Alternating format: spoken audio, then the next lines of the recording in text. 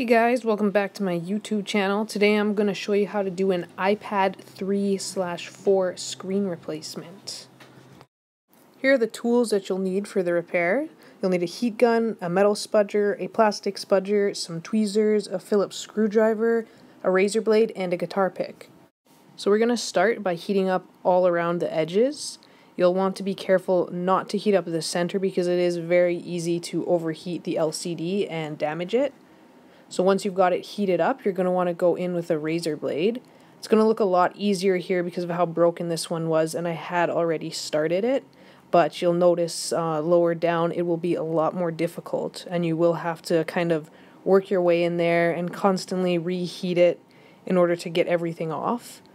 I also suggest wearing some sort of safety goggles because it's not fun to get glass in your eye.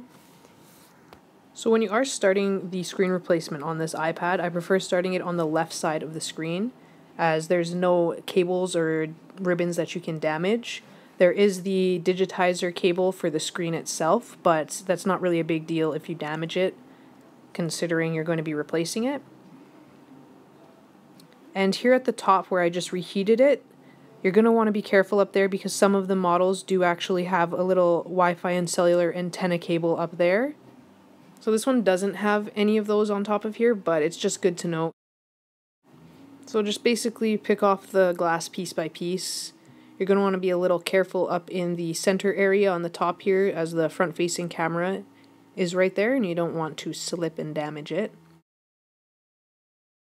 So we're making our way to the top right corner, which in that area there is your volume button and mute switch ribbon. So you'll want to be pretty careful. And as you can see, there's already a huge chunk of the glass missing, which I did scrape off earlier. That part you'll usually just want to heat up a bunch in order to get that off, and then heat up the bottom, and it should all just kind of peel up. Now you may want to heat it up quite a bit just to get it open, just depending on if it's ever been repaired before. If it has, it's a lot easier. If it hasn't, it's a pretty strong adhesive. Now that we got it open, we're going to take our Phillips screwdriver. There's 4 screws holding down the LCD on each corner.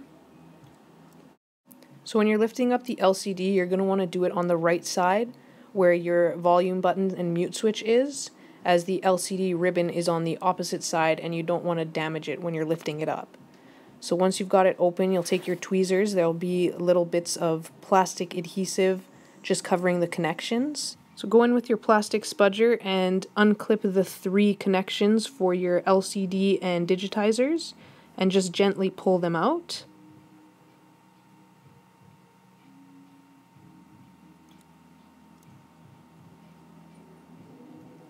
Once you got that off, you're going to want to take a razor blade or the metal spudger, whatever you prefer, to take off your home button. And now we're just going to go around the frame of the iPad and just kind of take off all of the extra glass and adhesive that's stuck on there so that the new glass can sit on it and adhere properly. So I go in with the metal spudger and I kind of just like to twist off as much of the glass as I possibly can, and then scrape off any of the excess adhesive. Also like to hit out any glass chunks and dust, and always keep your area clean because it's easy to scratch things up and damage things more, or just get broken glass in your hand. So here I'm just scraping off some of the adhesive. I actually started to notice that the frame is extremely dented, so I'm also going to walk you through how to deal with a dented frame in this video as well.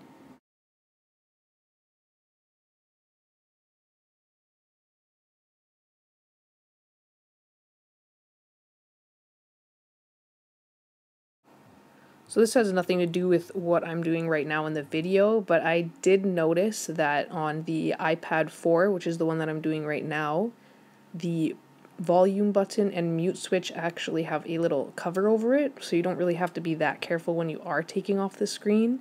But I do know that the iPad 2 and I believe the iPad 3, they have those exposed. They don't have a little plate over it, so it's something to worry about if you're doing one of the older models. So that's actually right in this little area right here where that little black plate is on the frame. So now that we have cleaned up the frame, I'm going to show you how to deal with a dented corner here, which actually a little metal piece popped out of. So I'm using a Dremel. You don't need a Dremel. If you don't have one, you could use a file, which I still use a file later on, probably right about now. Files are a little more precise, but I do like the Dremel because it does get it grinded down a little faster. I also like to use the metal spudger to kind of get any sort of the jagged parts off and then kind of file it down to make it smoother. And just kind of keep trying to fit that in until it actually sits flat.